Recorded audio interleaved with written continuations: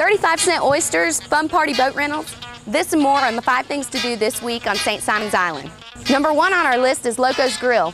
Want a healthy salad, or let's face it, a juicy burger? Run into Loco's for their $6.99 lunch specials Monday through Friday, plus live music on Friday nights and starting September 4th to watch UGA football. For more information, you can check them out at www.stsimons@locosgrill.com.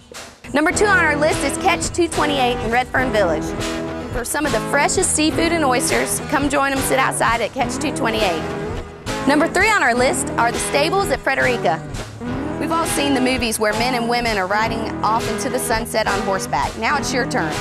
Check them out at www.thestablesatfrederica.com.